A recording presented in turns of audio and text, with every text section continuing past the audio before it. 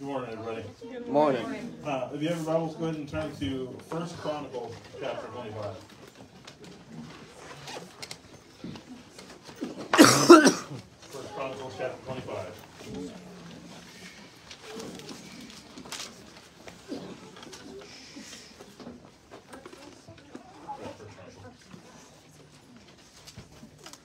So I had finally stepped out of the way of my own thoughts and feelings the other day while on the way to work and turned on the 1611th events that Shane had told me about. And there was some sour taste in my mouth about one of the guys in that, but it was my own stupidity and things I dealt with. But one of the things that they talked about was that really hit me, that really that we deal with today, especially when we talk to people who are in modern progressive churches, or they are reading any other Bible besides the 1611 KJV, is scholars. Everybody's heard that. Right. Like, oh, this biblical scholar said this. Well, the biblical scholar said that. If you're already there at 1 Chronicles chapter 25, we're going to read verse 8 real quick. And then I can read it, and you guys can start turning to Malachi 2:12. So there's going to be two different spots.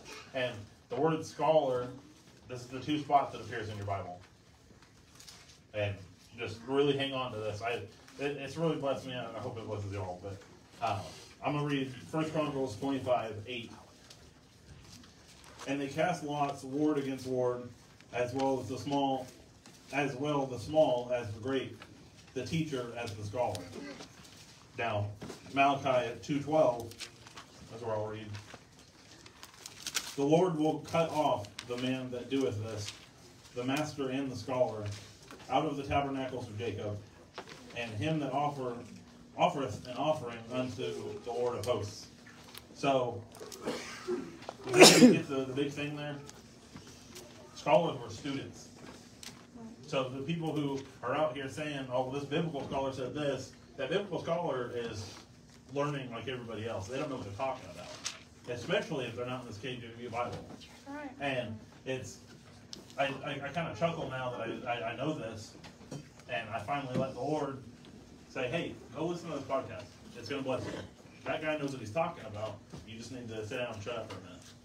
But it's one question that I always ask.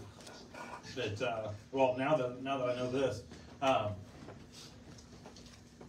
these biblical scholars, one of their biggest things is, well, this may not have been that way within the King James Bible. It needs to be said like this. Why is it that they think that they know more than the ones who had literal contact with the creator of this universe? Or, getting into the New Testament, the ones who saw him literally standing in front of him. And they think that they know more than the ones who were literally in this Bible and stood before our creator. And it's just funny to me that that's where they go. But the people in this book, like I said, literally had contact with our creator, and they're telling you how to live in a way that will please God. And these biblical scholars are like, that's not really what they meant, or you're not supposed to do it that way. It's more like this. And why do we think that we know more than this book? It baffles me. But they were merely students, and they have a lot to learn about this book. And I don't know that we'll really ever, I don't know if you can ever really uncover all the mysteries of this book within a lifetime. That's why it's taken thousands of years, and we still don't got it down. But the good thing about this book is It's the living Word. And that's one of the reasons why you'll never really uncover all the mysteries, because every time you read one story, it may talk to you and you get something else. So it's constantly moving.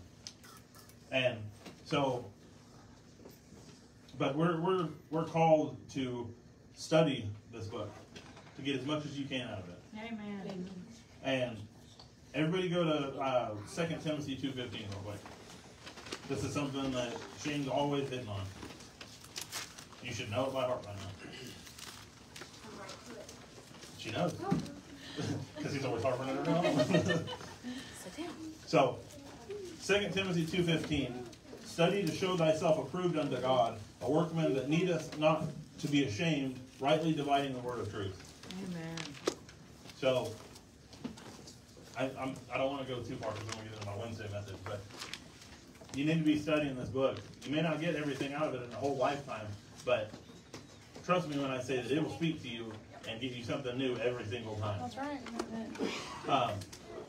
And that's kind of where I'll end this right here, but Ellis, you can go ahead and cut it.